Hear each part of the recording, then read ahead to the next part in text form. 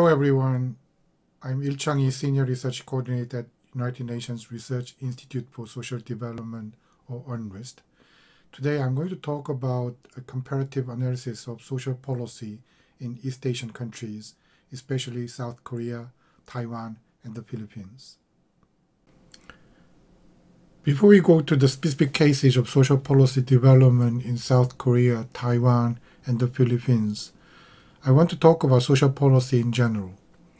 Social policy is understood differently, but today I'm going to talk about two broad understandings of social policy. The first is social policy as a practice, which refers to government-initiated policies. The other is social policy as an academic discourse, such as welfare state debates, transformative social policy debates, which refer to discussions on various subject matters related to human well-being. Social policy as a government-initiated policies can be found in various government activities. I guess you know better than me about these various government activities, which are categorized as social policy or welfare policies, since you are currently working for the government. You must be familiar with how to categorize different policy measures as social policy within the government. In general, within the government, conventional welfare policies with a focus on redistribution and protection are normally understood as social policy. Health, education, housing, pension, cash transfers, etc. are the usual subject matters of social policy within the government context. Social policy as an academic discourse has much broader concept of social policy and much broader area of discussion on social policy. Academics tend to deal with various issues related to human well-being in various dimensions, and they include such issues as labor, industry, macroeconomy, and environment, as long as they affect well-being of people. So we can find other issues than conventional welfare program or policy issues in academic debate on social policy. It is important to take this academic perspective of social policy, since this perspective is helpful for policymakers who have to design and implement social policies to improve living conditions of people in various dimensions. It is helpful for policymakers since this broad perspective of social policy helps policymakers to pay attention to other sectoral policies such as labor, industrial, and macroeconomic policies, which significantly affect both welfare programs affecting well-being of people or well-being of people itself. This broad perspective of social policy, which we can find in academic discourse, is important for policymakers since it helps them to avoid trade-offs between sectoral policies and create synergies between different policy sectors. However, it is very challenging to learn from academic discourses in social policy because many schools have different views on social policy. Although debates on discourses involving academics and sometimes policymakers are diverse in terms of other questions, issues, and agendas, they can be broadly categorized as debates on 4 different dimensions of social policy.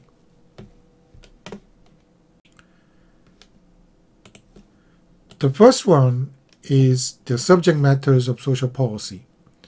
In the context of conventional social policy research and practice, which have had a focus mainly on developed countries, scholars and policymakers tend to focus on protection and redistribution-related issues. But as Thandika Mukandawira mentioned, social policy is not the monopoly of already developed countries. And in all the histories of development, we can find transformative role of social policy, which is closely related to the key functions of development, such as production, reproduction, in addition to protection and redistribution. And we can add social cohesion to the list of key functions as Jimmy Adesina has argued for. The second dimension of debates on social policy is about the actors to design and implement social policy. As I talked about in the previous slide, there is understanding of social policy as government-initiated policy. As such, in practice, social policy is government-initiated policy. But government sometimes utilize non-government actors to design and implement social welfare programs too. In fact, many governments' social welfare programs have connections with non-government sector, such as civil society organizations or private sector agencies. The nature, forms, and the impact of the relationship between the government and non-government agencies have been one of the key issues in debates on social policy. The third dimension is about the legal types of social policy, which are closely related to the enforcement, compliance, and coverage of social welfare programs. Social policy is designed and implemented in various types, such as laws, guidance, and campaigns. These different types of social policy have different degrees of enforcement of welfare policies and different degrees of compliance. The last dimension of social policy debate is about the meaning of the social. The meaning of the social is one of the long-standing issues in social science debate, and it is also a big issue for debate on social policy.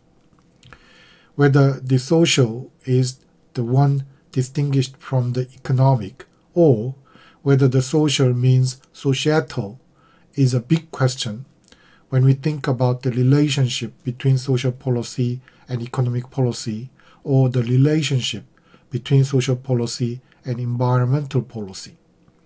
Whether the social implies political, and if it does, to what extent social dynamics should be involved in the social policy analysis is also an issue for debate on social policy. In these debates on social policy, mainstream social policy perspective tends to focus on redistribution and protection. There are so many alternatives to this mainstream social policy, but I would like to highlight one alternative called transformative social policy perspective, which has been developed and used by UNRIST and its research collaborators. Transformative social policy concept and perspective understands social policy in a development context. It highlights that social policy as a collective intervention in economy to improve well-being of people. And it wants to highlight that social policy has always played the developmental or transformative roles. And it focuses on all the functions affecting the well-being of people. Therefore, it also concerns about production, redistribution, reproduction, distribution, social cohesion, and peace, and environmental protection in addition to protection and redistribution. I'm going to talk about 3 specific case countries, South Korea, Taiwan, and the Philippines, from the perspective of this transformative social policy, since the developmental processes of South Korea, Taiwan, and the Philippines can be best understood from this perspective. If you look at the map, you can find where South Korea, Taiwan, and the Philippines are. This is South Korea, and this is Taiwan, and this is the Philippines. In terms of population, the Philippines is the largest, and Taiwan is the smallest. And like many other countries in the global south, they all have experienced occupation of foreign countries such as Japanese and the United States military regime or imperial regime. Let's take a look at the snapshots of these countries' social, economic, and political conditions between the 1950s and the 2000s. The figure in this slide shows income inequality measured by the so-called 20-to-20 ratio used by the UNDP and the growth of GDP per capita in 3 countries. Although there are so many competing theories and findings on the relationship between income inequality and the growth of GDP, at least in these 3 countries, we can find a strong negative relationship between income inequality and the growth of GDP per capita. It shows that the lower the inequality, like Korea and Taiwan, the higher the GDP per capita growth. 2 figures in this slide show income inequality measured by Gini index in South Korea, Taiwan, the Philippines, and Sweden from the 1960s to the present. The figure on the left is about inequality of market income, and the figure on the right is about inequality of disposable income. Market income is income before tax in simple terms, while disposable income is income after tax. I included Sweden here and here in these figures for 2 reasons. Firstly, I wanted to show how high the market income inequality of Sweden, which is one of the best welfare states, is. As you can see in the figure on the left, Sweden's market income inequality was only slightly lower than the Philippines until the late 1990s.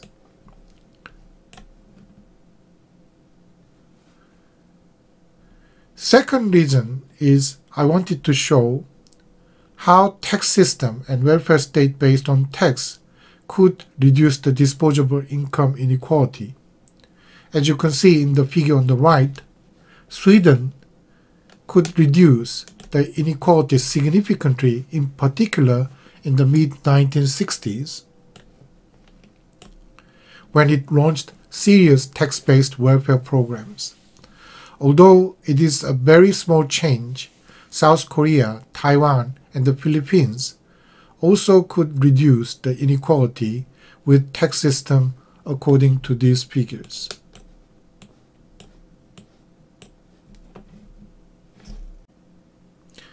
This slide shows the share of population in extreme poverty between 1981 and 2019.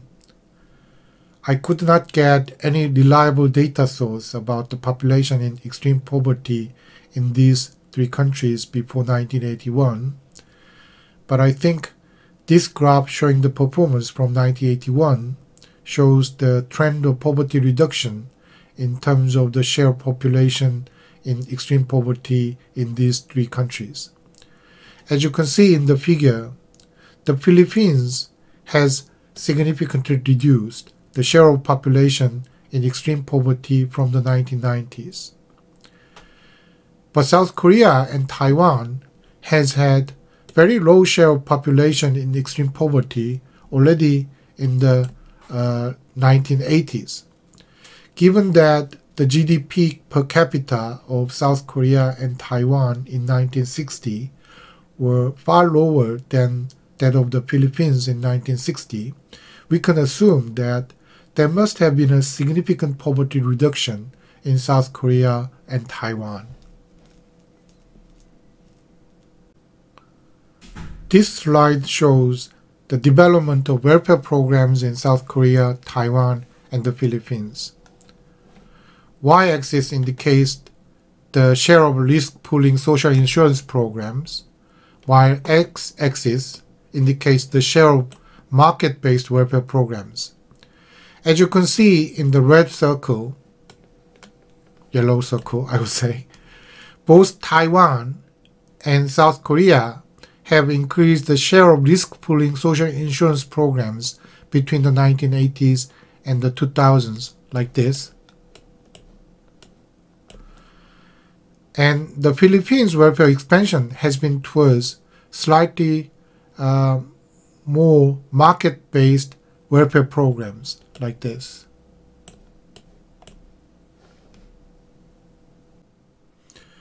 The previous slide showed a way to understand the development of social policy with a focus on private and public sector.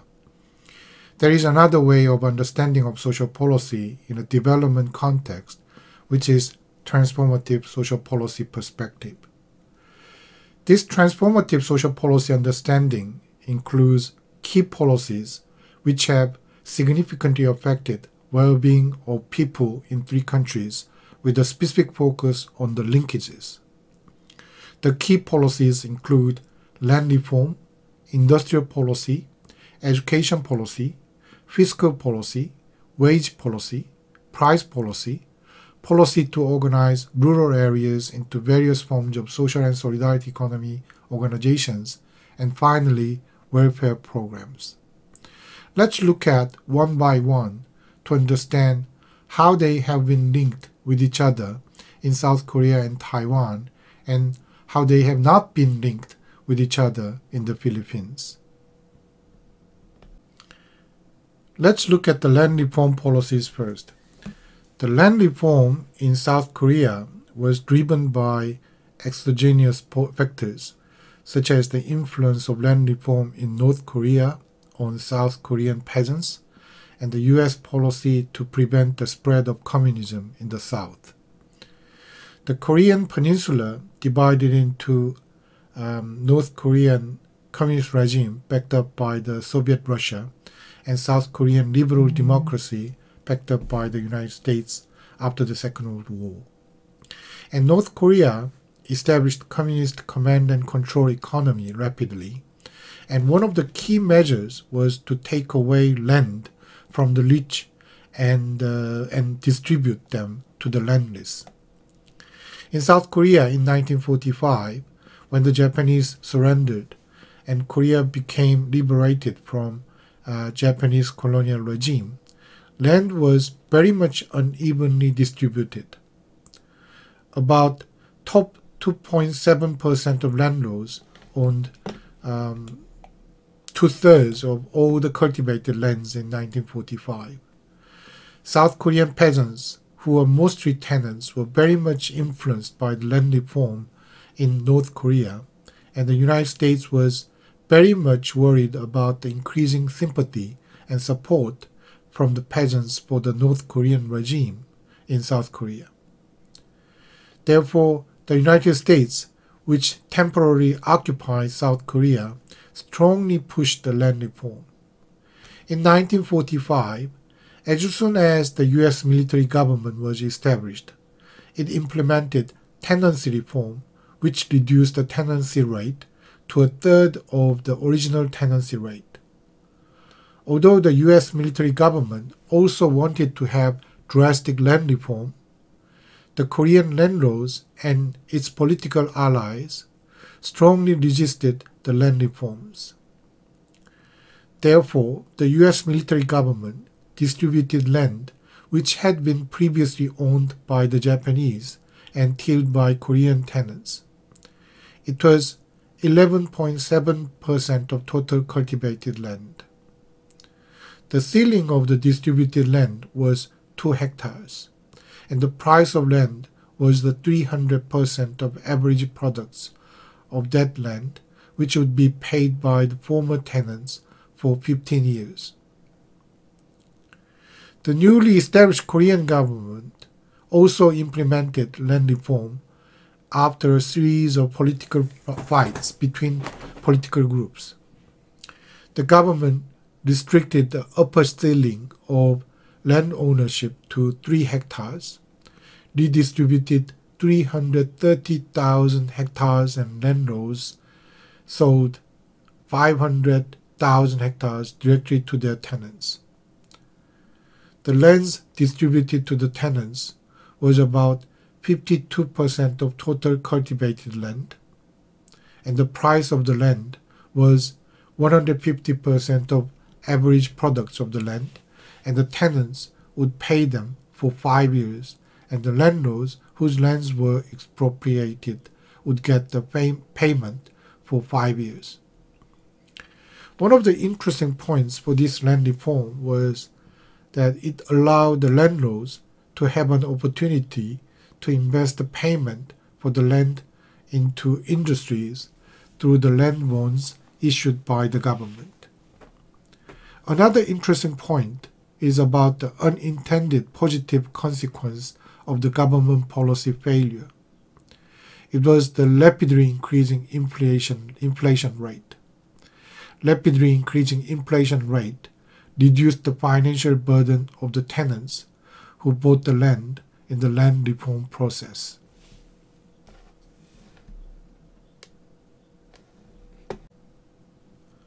After the defeat in mainland China, the Kuomintang government retreated to the island of Taiwan in 1949, and state building in Taiwan started. The land distribution was very much unequal in Taiwan as well. Over 50% of population in Taiwan was farmers, and about 70% of farmers was tenants. The tenancy rate was also very high, as 50 to 70% of the products. And social unrest because of these high tenancy rates took place frequently. Before Kuomintang government moved to Taiwan, the tenancy reform had been already designed and implemented, and the tenancy rate was reduced to 37.5%. The tenancy reform, which is the redistribution of agricultural products, was followed by a significant land reform based on land-to-tiller principle. The compensation for the land was paid for 10 years. Taiwanese government also included the policy tool to allow landlords to invest in industrialization through paying the stocks in government-owned industries. So the landlords received 70% of the purchase price in land bonds to be redeemed in rice or sweet potatoes with interest at 4% per annum, and the remaining 30% was paid with stocks in government-owned industries. In 1953, the policy for compulsory sale of land by landlords or land-to-tiller program was launched, and the land reform process has been almost complete in 1958. The Philippines land reform process is in contrast with South Korean and Taiwanese cases in many senses. Firstly, the U.S. government, which had a great influence in the Philippines government policy, did not pursue the land reform. Although some policy experts in the U.S. argued for the necessity for land reform in the Philippines, the U.S. government did not push the land reform strongly. The driving force was the Philippines government, which was very much worried about the communist peasant rebel groups in different parts of the country. Secondly, the government plan for land reform, however, did not include compulsory sale of landlords' lands to the tillers.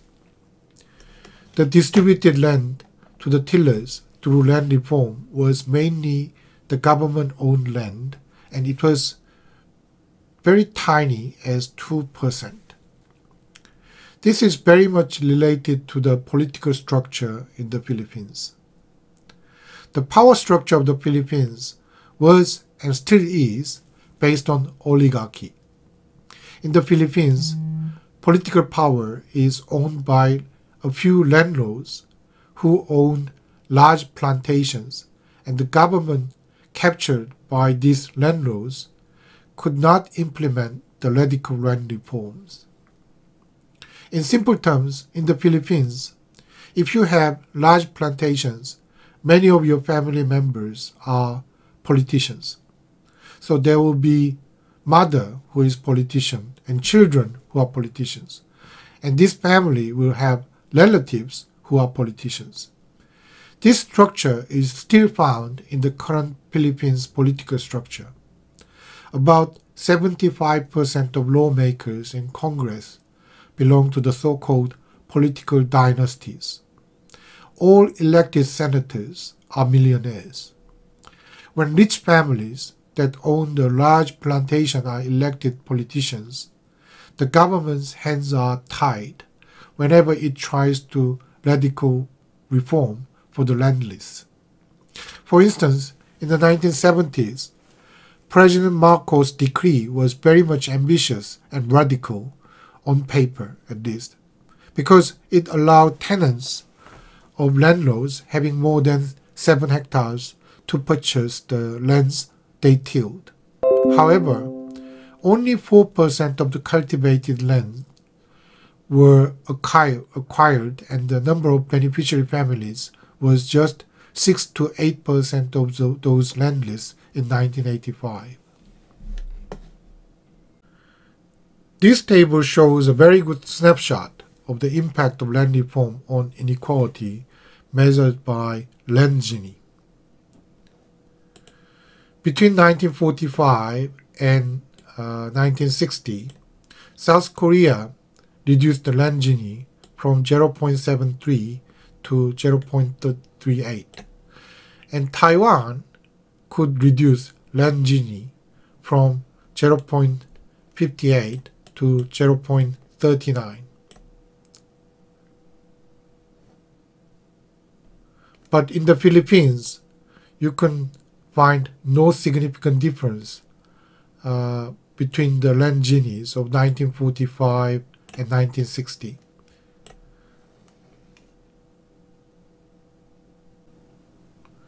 The successful land distribution to tillers in South Korea and Taiwan and the failure of the Philippines resulted in a big difference in the economic status of agricultural population. The first and second picture show the structure of the agricultural population in both South Korea and Taiwan between 1945 and 1965. The number of poor owners of the land increased drastically in both countries, and the number of tenants decreased dramatically like this. There was still significant number of tenants owner status, but they had benefited from tenancy reform, which significantly reduced the tenancy rates.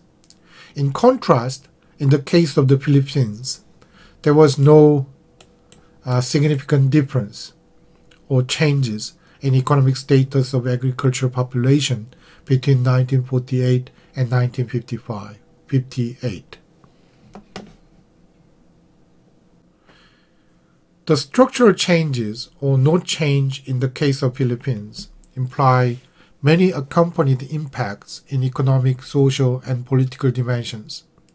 Firstly, increased number of landowners is highly associated with increased productivity. Even the reduction of rents can positively affect the productivity. In Taiwan, tenants who became to own the land and benefited from reduced rents invested more money in agricultural equipment and improved farming methods. Same phenomena happened in South Korea too. As such, in Taiwan, the agricultural products after the land reform and tenancy reform increased by almost 50% in 4 years in comparison with the product of the pre-land reform and tenancy reform. Secondly, increased productivity and income for agricultural households means better nutrition and health for family members and better education for their children.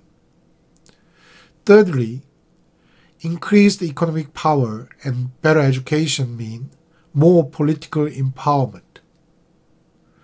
All those tenants who became landowners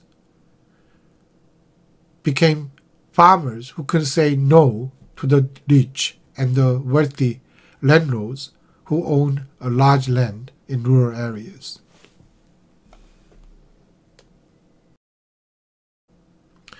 Because of this land reform in Korea and Taiwan, a lot of people moved from rural area to urban area. The figure on the left shows significant reduction of the rural population in South Korea from the early 1960s. In particular, many young ones of those households that became the landowning farmers moved to urban areas for seeking employment or education.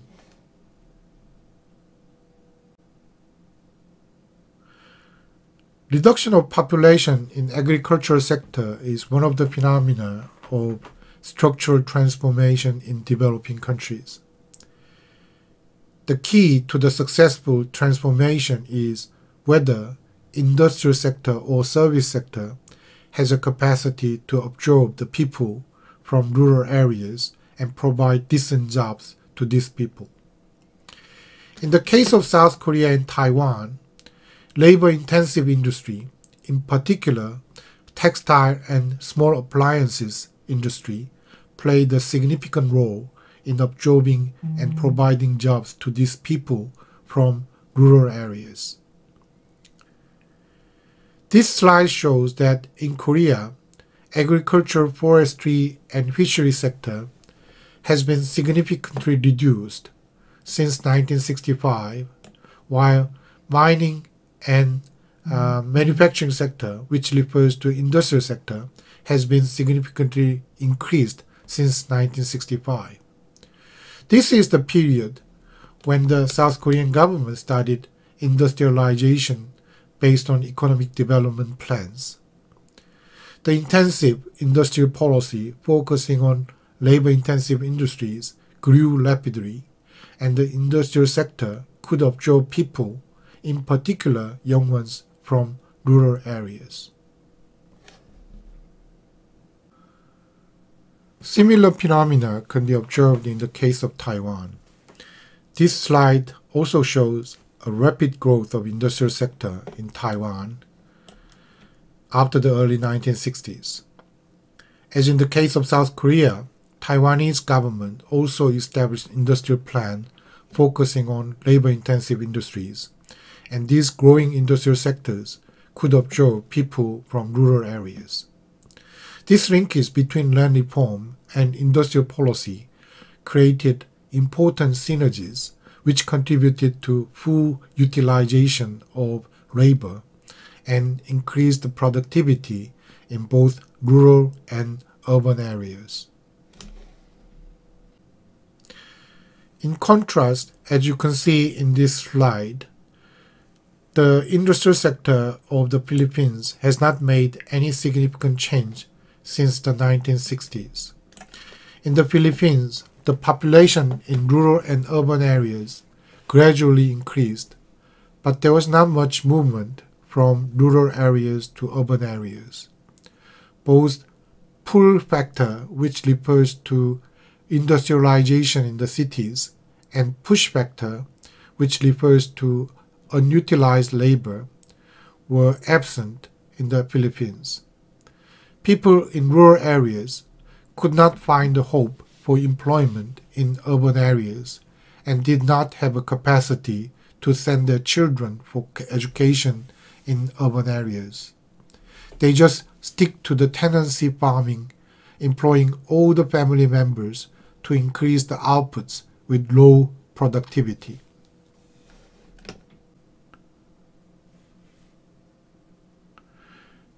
Educated and skillful labor is one of the most important factors for development, and education policy is central to social policy in a development context. Imperial Japan had a significant influence on education system in Taiwan and South Korea, while the US had a significant influence on education system in the Philippines. Both Imperial Japan and the US did better on educational field compared to other European imperialism in Africa.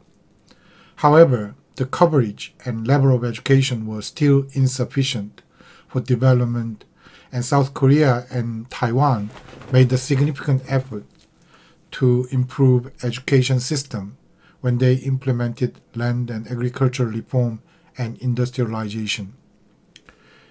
This table shows how Korea and Taiwan made an effort to increase the coverage of the education at different levels of education.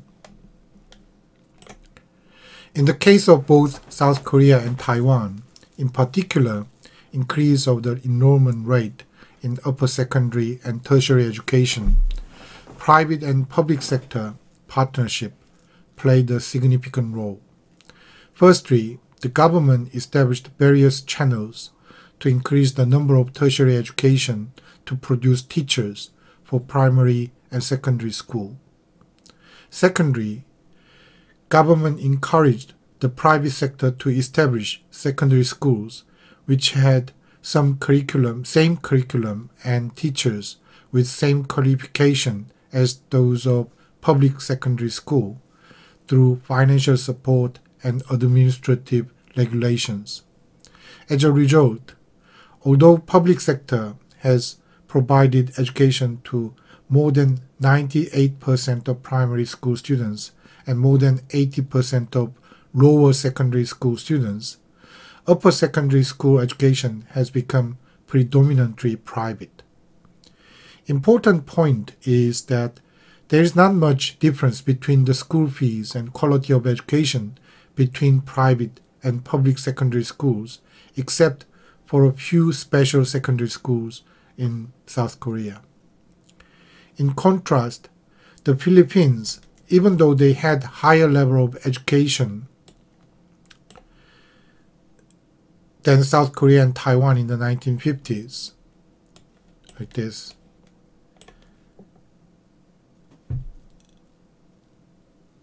they have not made the significant changes or improvement of education systems since 1950.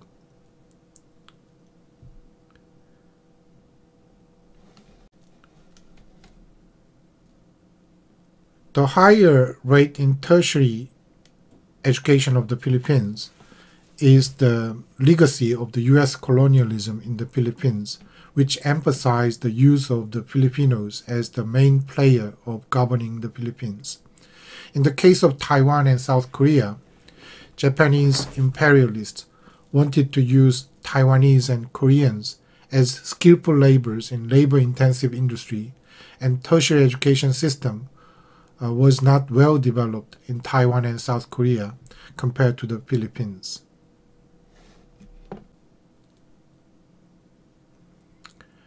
Vocational education is also an important policy area, which constitutes a synergistic linkage with other policies for development. In the case of Korea, government spending on vocational training was increased even in the middle of oil crisis in the 1970s, as you can see in the graph. Two peaks in the 1970s indicate increase of expenditure on vocational training in South Korea, and this increase of expenditure on vocational training was also taking place in both public sector and private sector.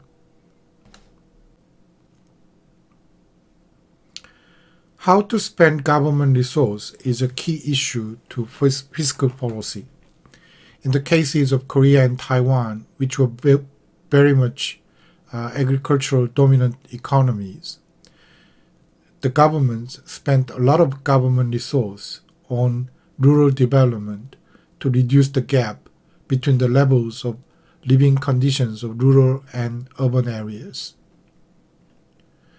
When the taxes from industrial sector increased, the government spent resources on rural development more than what they collected from rural areas. It was, in fact, a transfer of resources from urban areas to rural areas. The resources transferred from urban to rural areas were used to modernize the rural areas and increase the productivity of agricultural sector. The government subsidized the development of high-yield varieties, the fertilizers, agricultural machines, and equipments.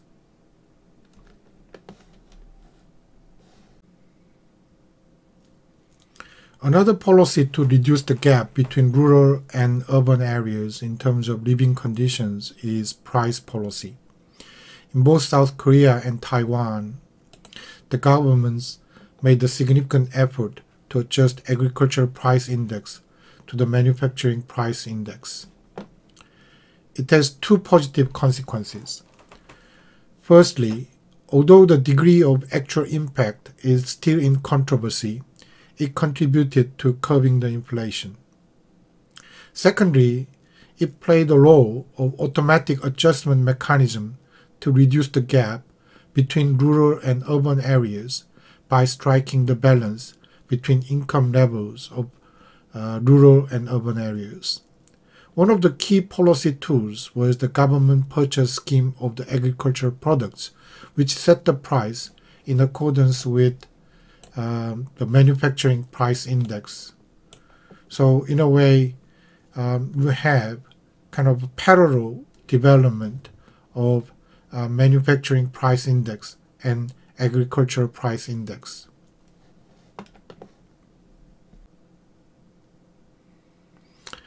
In industrial sector, wage policy was one of the key social policies. We have various statistics on wage policies for South Korea and Taiwan, but here is the simplistic figure to show the wage policy of two governments.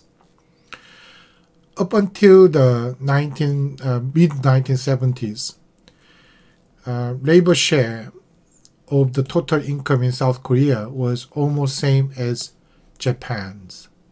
It was better than Sweden's up until the 1970s. Since the 1980s, when the liberalization of economy began in South Korea, labor share of total income has significantly decreased, like this. And since the late 1990s, when more radical liberalization began, the labor share was further decreased. And this reduction of the labor share of the income is a global trend.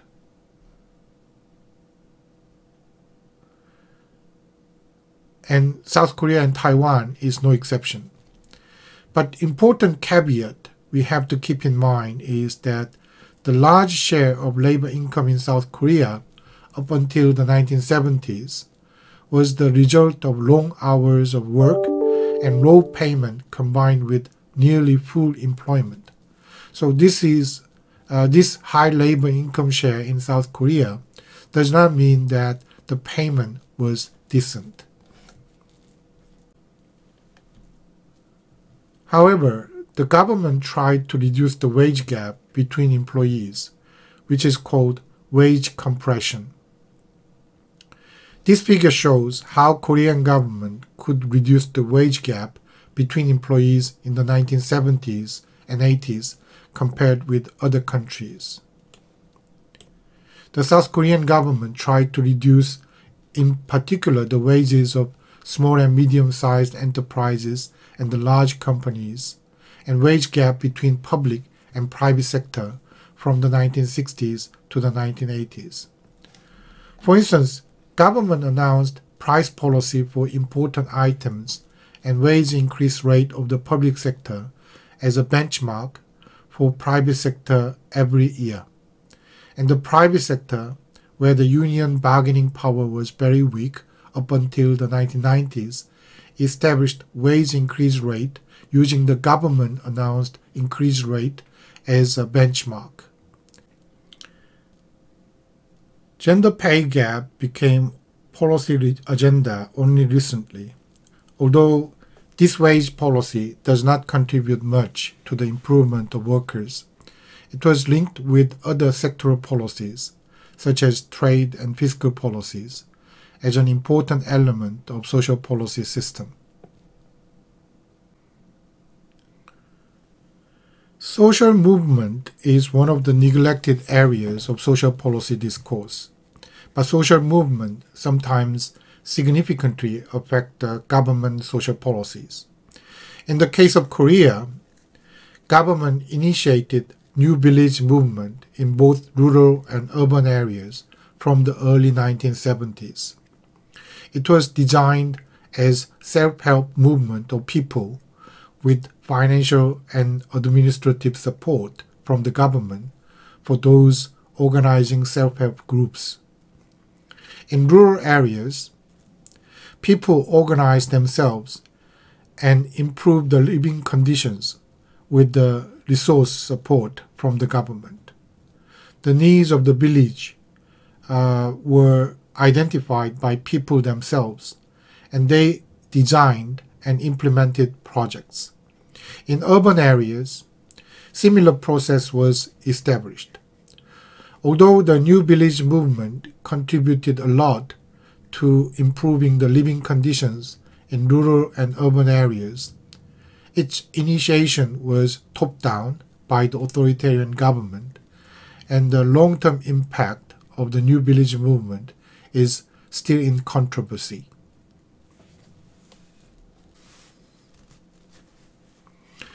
Then we will look at conventional welfare program development in South Korea. Development of social welfare programs in terms of their coverages and qualities takes a long time. This figure shows how selected European countries and Nordic countries developed their own welfare programs. The graph shows the timing of the first social insurance laws in areas such as work accident, sickness insurance, and pension, unemployment insurance. Although they all have different development trajectories like this, what they have in common is it took a long time for them to establish legislations on the welfare programs to cover all the aspects of welfare states. One of the interesting findings is that Nordic welfare states began to establish their welfare programs when they had a fairly low level of socio-economic development compared to other European countries such as Germany, England, and Netherlands. It can be one of the evidence that developing countries can establish welfare programs even though their socio-economic development level is low.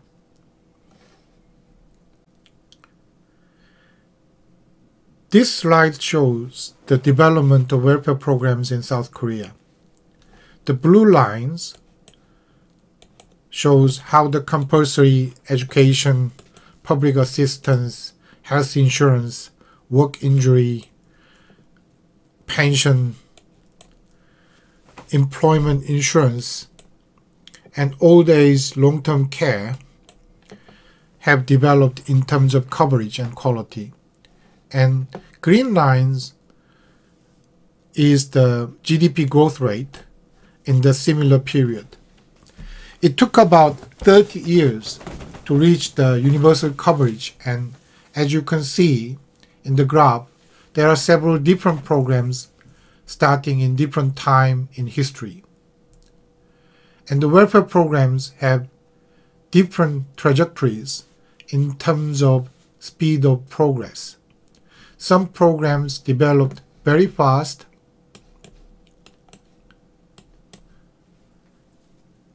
in terms of coverage and quality, while others developed relatively in slow speed. I'd like to highlight two programs development. First one is the health insurance. Health insurance programs started in the early 1960s when Korean government started the first economic plan for industrialization.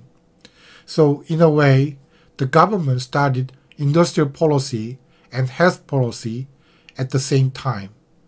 And the other program is the employment insurance program, which significantly increased its coverage during the Asian financial crisis and achieved universal coverage during the financial crisis.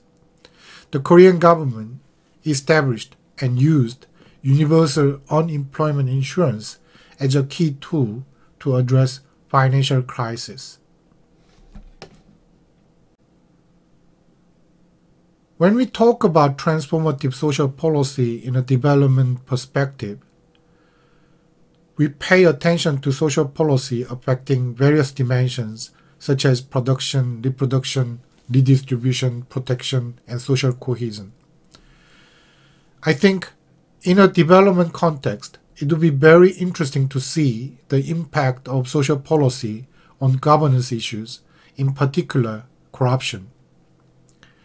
Social policy, in particular social policy with a strong redistribution element, such as policies for land reforms, universal welfare programs, transfer of resources from the rich areas to the poor areas, and wage compression,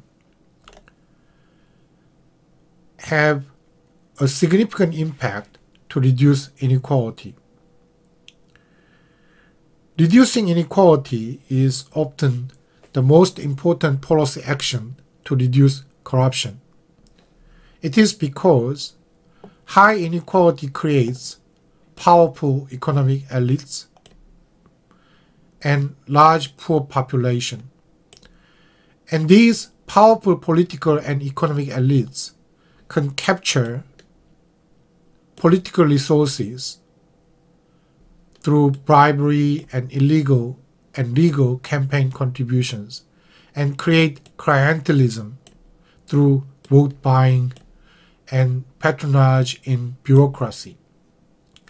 Large poor population in extreme poverty tend to sell their votes to the powerful political economic elites for immediate rewards, even though they are very small.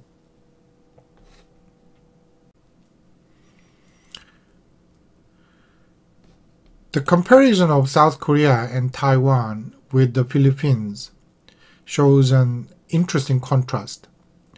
As we have seen, various social policies addressing production, redistribution, and protection in South Korea and Taiwan, ranging from land reform to pension, have significantly reduced the inequality in South Korea and Taiwan. In contrast, the Philippines could not reduce the inequality and maintain high level of inequality compared to South Korea and Taiwan. Several indexes indicating the level of corruption in three countries show the correlation between the level of equality and level of corruption. The Philippines has a high level of inequality and high level of corruption. And South Korea and Taiwan show both lower levels of inequality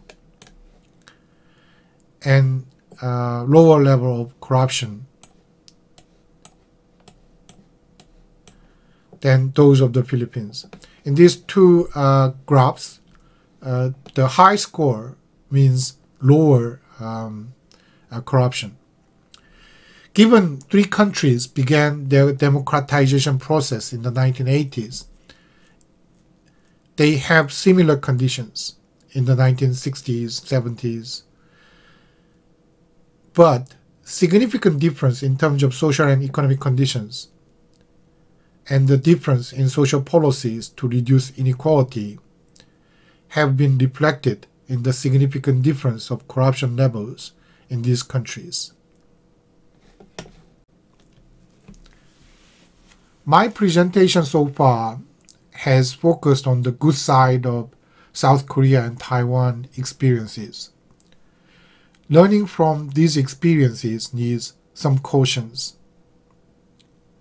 It is because of several conditions developing countries have. Firstly, the nature and attributes of the developing countries' social, economic, political, and cultural conditions are diverse. They are not the same as those of South Korea and Taiwan of the 1960s and 1970s, when they started developing social policies and economic policies. And secondly, developing countries today have knowledge and lessons which were not available to South Korea and Taiwan of the 1960s and the 1970s. In a way, developing countries today are in a better position to design social and economic policies since they can avoid mistakes South Korea and Taiwan made in the 1960s and the 1970s. Developing countries today can also skip the long process of development with a better designed policy. In this sense, I would like to suggest you focusing on the following 4 big lessons.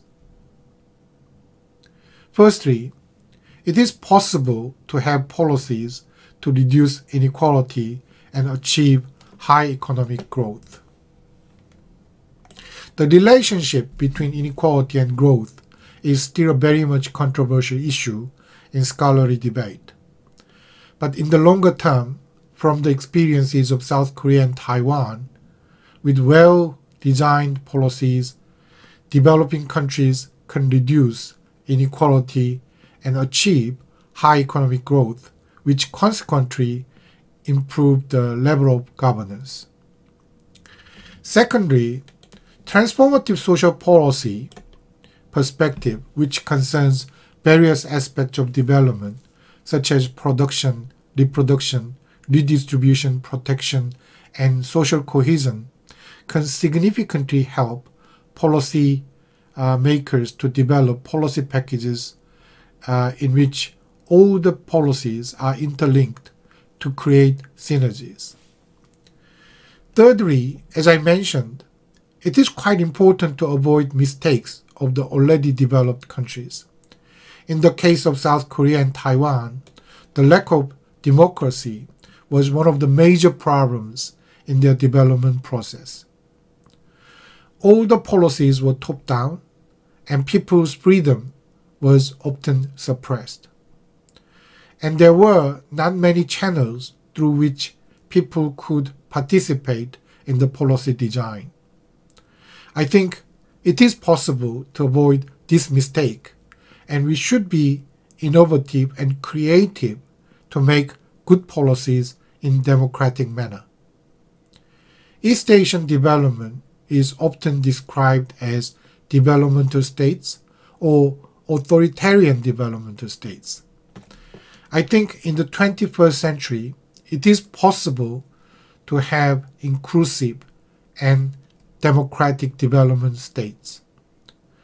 Lastly, the concern about environment should be incorporated in policy design and implementation. We live in the climate change crisis. It is a fundamental crisis at the global level, and all the development policies should take into account ecological concern in their development plans. And social policy should take into account this ecological concern as well. The concepts and discourses on eco-social policies or eco-social contract can guide us to find more innovative solutions to ecological as well as social problems from the perspective of transformative social policy.